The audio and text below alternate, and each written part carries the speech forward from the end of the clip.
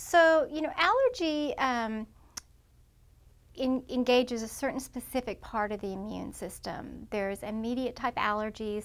Probably the most common one that people are familiar with is someone with a bad peanut allergy. If they eat a peanut, they're going to have trouble pretty much right away.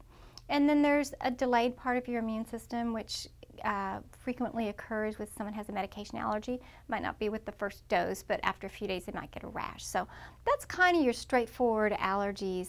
That encompasses, allergies to, say, dust mites or pets or pollens. Our part of the immune system really focuses on the airway, the skin, and the gastrointestinal tract. Those are the major areas that we look at. So, for example, in the airway, we're going to be looking at not just allergies, but we're going to be looking at things that might give you chronic infections. Someone who doesn't have a good immune system, we can check you to see if you have an immunodeficiency problem.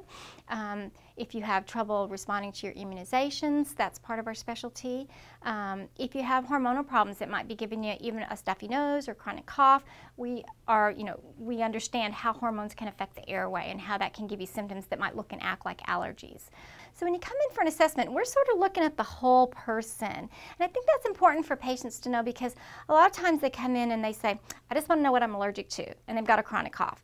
But the thing is, we're not just focusing on that one thing. If we test you for allergies and we don't see an allergy going on, we're not going to stop there. We're going to say, okay, that's one thing off our checklist. Now let's get on the rest of the list. What else could be making you cough? It could be this, could be this, could be this. So we're looking for all those other things. We're just trying to get to the bottom of the root of the problem. And when you find the cause, then you know what the options are for treatment, and then you get much better results, I think.